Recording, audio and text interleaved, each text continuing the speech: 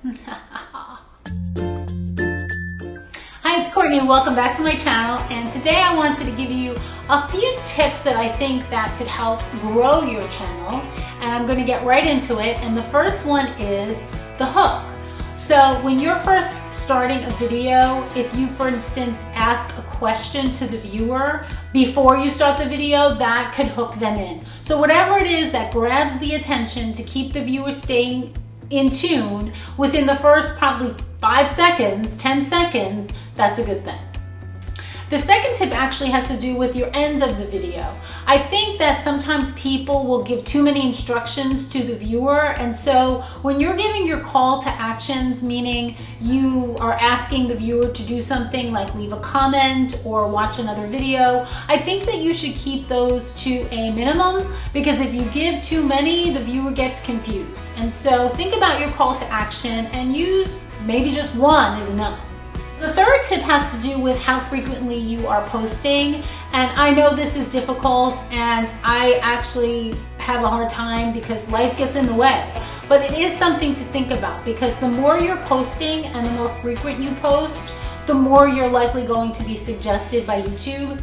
Because if the viewer has you in their search history and then you upload more and then you upload more again, you're most likely to be suggested, and that helps you grow your channel. And so obviously you have to do it to suit what you can do and your life, but it's definitely something to think about.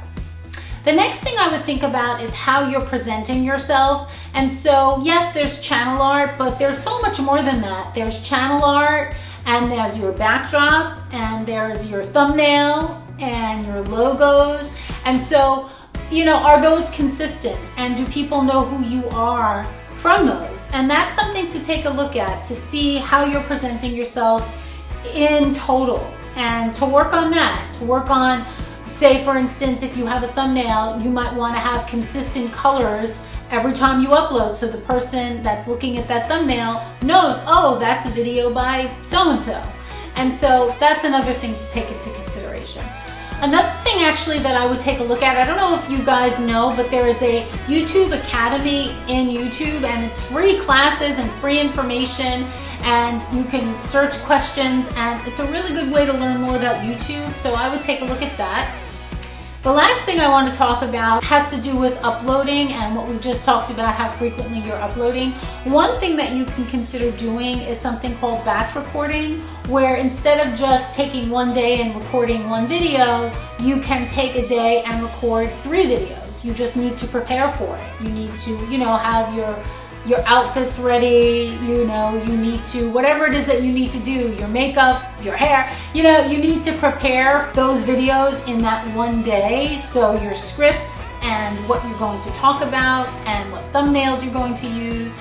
And so that can help save some time. Instead of doing it in 3 separate days or 3 separate weeks, you do it in one time period. I hope that helps. I